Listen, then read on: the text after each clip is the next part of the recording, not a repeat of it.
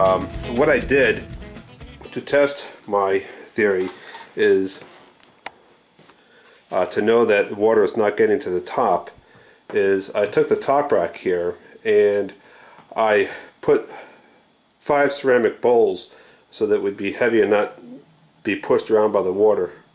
And what I did is I put them facing up like this, and I ran the dishwasher on a rinse cycle, which should have resulted in having water in the bowls. And I wanted to know if I was missing water, water wasn't getting to a particular corner or wasn't getting to the center. In this case, they were a little damp, but there was absolutely no pool of water in the bowl at all, which indicates that there was no water was not getting to the very top spinner up here, and ouch. Also, most probably was not getting to this lower propeller down here.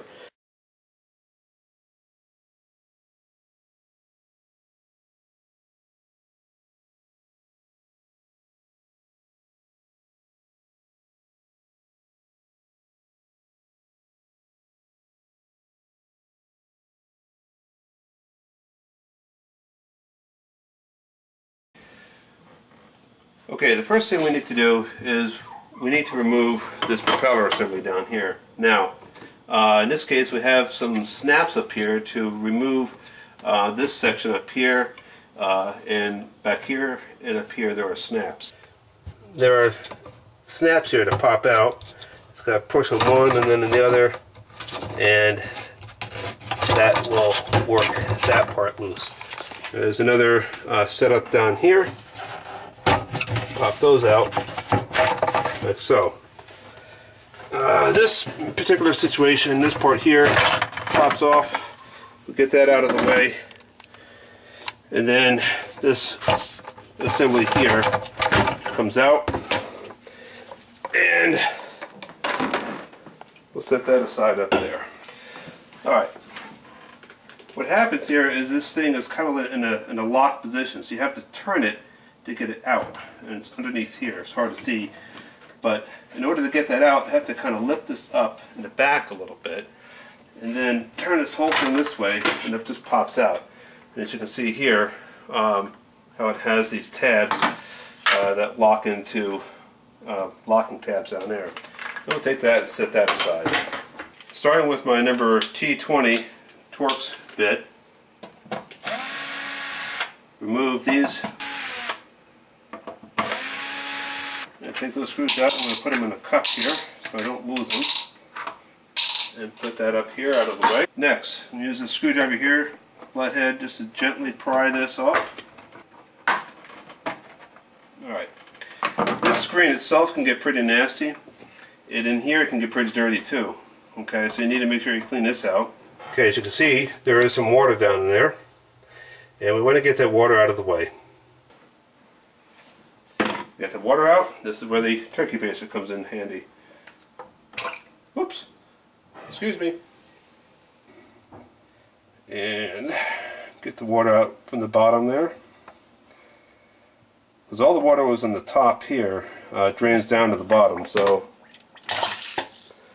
it could be quite a bit of water in there, several cups anyways. And that's just what's left over from the dishwashing cycle. That'll pretty much do it.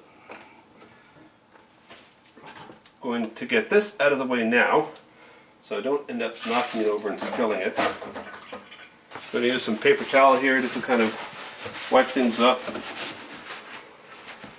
blot up some of the excess water on the surface just to keep things dry and all that.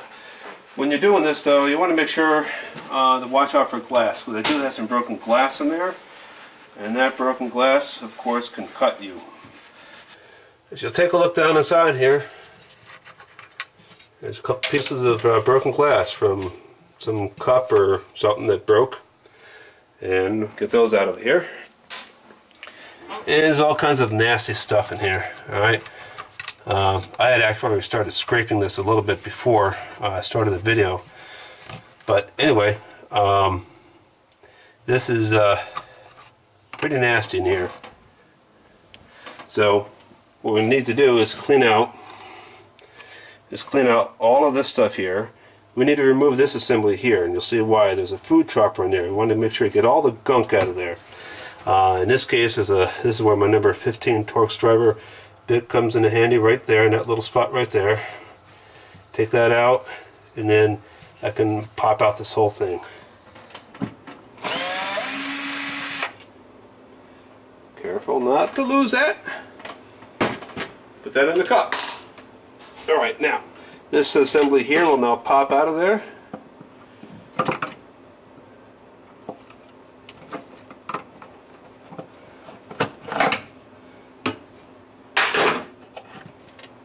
And it gets pretty nasty down there.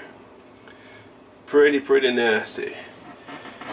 Washing with vinegar once in a while will help to kind of clean out the system in general, but it doesn't do anything for stuff like this. For stuff like this, there's no other solution than to just get down and dirty and take it apart.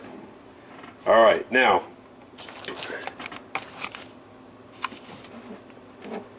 deep down in here, this is the food chopper.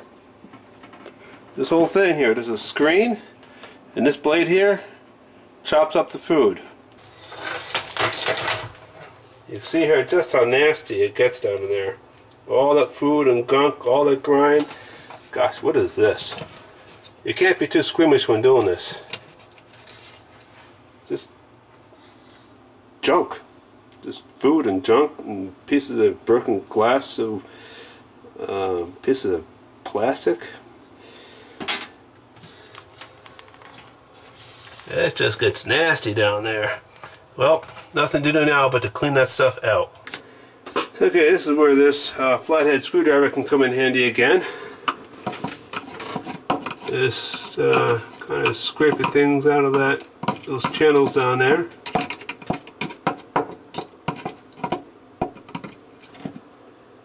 Try to get the fingers down in there.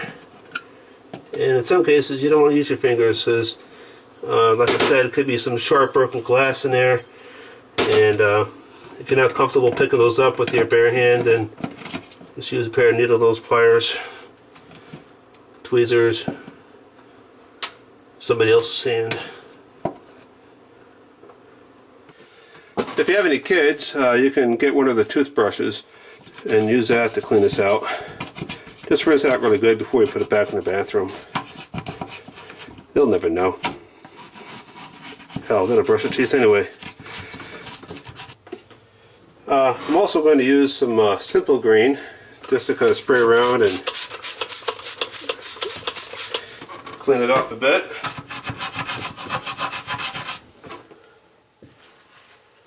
As I mentioned before, this sensor over here, I'm not sure what it does. It senses the temperature of the water or cloudiness of the water or something. While you got all this stuff off, it's not a bad idea to scrub that off. This here is some of the stuff that I pulled out of that drain over there. There's pieces of broken glass, just sediment of gunk, piece of broken ceramic, corn kernels. Gotta keep some water handy in this bucket, this little thing here, just to dip this sponge into and then scrub the sides.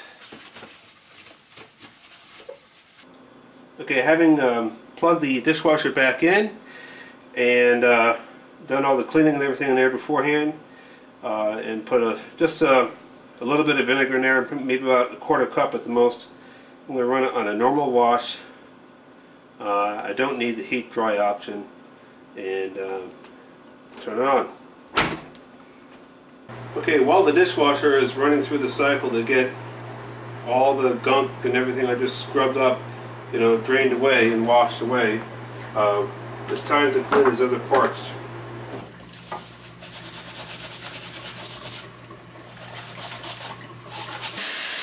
This is also a way to test to make sure that water is going to make it to all of the little jets here.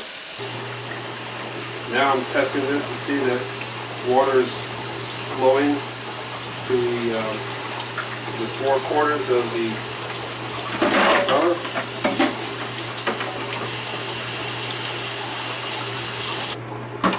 want to show you this part here. This part here is critical to getting water to the propeller underneath the top rack. So what I do here is I'll pop this off.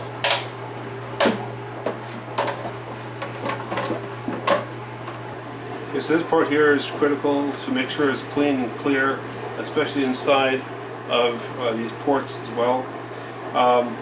What this does is the top rack adjusts to a higher position or a lower position, and that's why there's two holes here. And what happens is those ports get plugged in to that part there when you push the rack back against the back of the wall of the dishwasher, and then delivers water from here into this hose here, and then delivers water to the propeller underneath the top rack. So you want to make sure all this is clean and clear and is operating accordingly.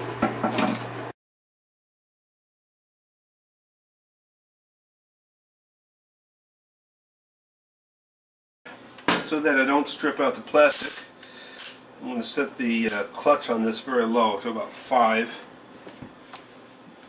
Or you can do it with a hand screwdriver if you have one for that.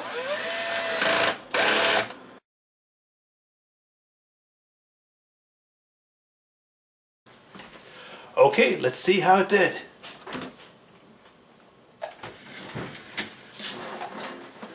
I'd say that's a go. Alright, now to test it for real with some real dirty dishes, which I have plenty of. Okay, the moment of truth. It's finished. Let's see what it did. How well it did.